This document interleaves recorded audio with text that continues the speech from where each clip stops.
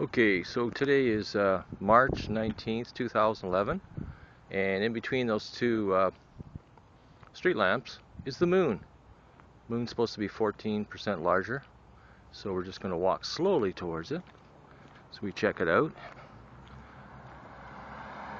So once again, we're just checking the moon right in between the two street lamps. It's pretty visible, and it does look kind of big.